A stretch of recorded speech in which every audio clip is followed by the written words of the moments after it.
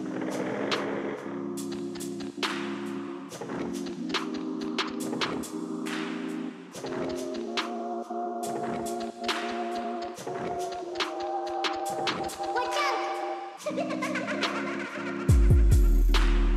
up, guys?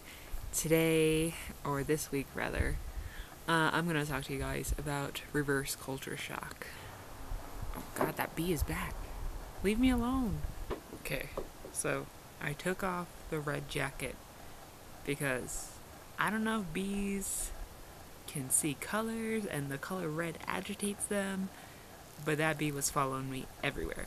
So this week, this last video, Lindsey talked about culture shock that you would experience going to another country. But what people don't tell you is that just like you have culture shock going into another culture, you have just as much culture shock coming back home.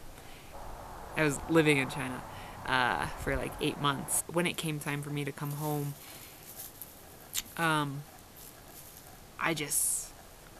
did not adjust too well at first. I was just kind of annoyed.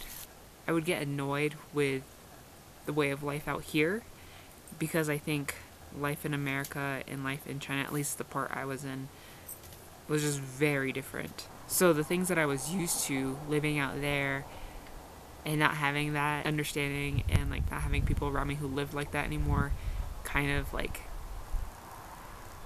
unnerved me and unsettled me. And really all it comes down to is the fact that you've been living in a different environment for so long and you've changed. That bee is still, oh god, there's 2 of them. My mind and my perspective on things that were important and who I was as a person, that changed drastically in just 8 months.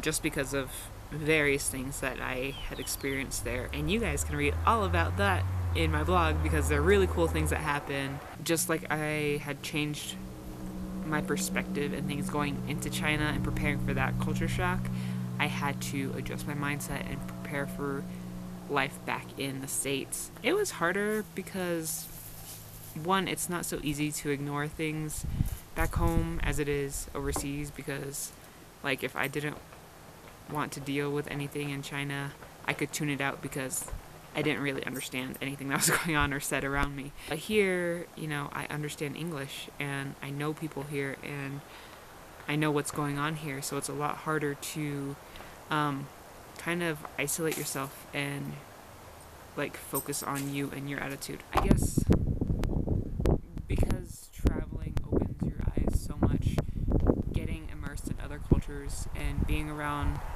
people from different nations, it opens your eyes so much more to the world outside of your United States or insert country here bubble. When you do go out, you get that shock, but when you're out there and you come back, you just get that shock also.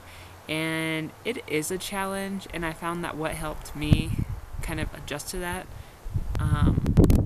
was just kind of like, again, reversing that mentality, like, yes, this is home, this is how they do things here. Yes, I've been abroad and I've adopted new ways of living and new mindsets.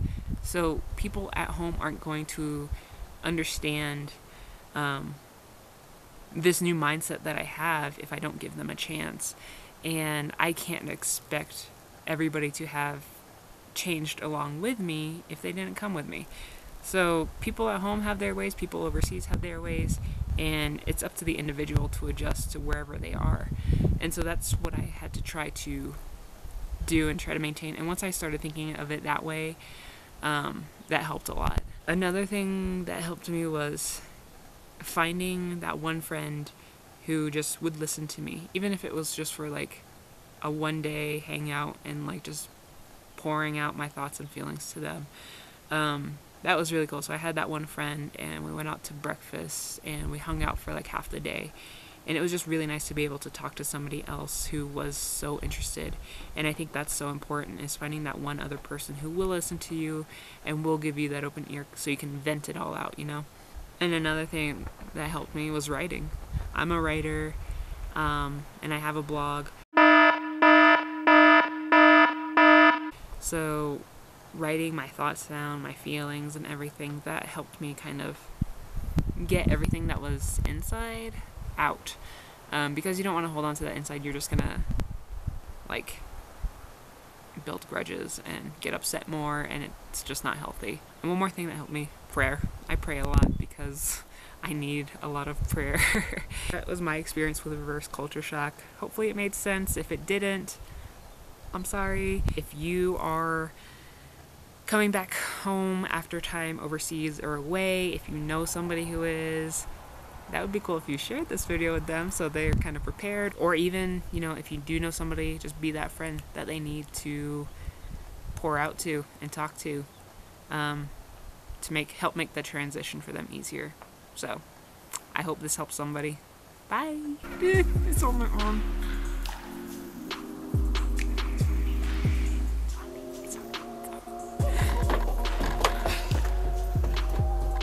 Can you not?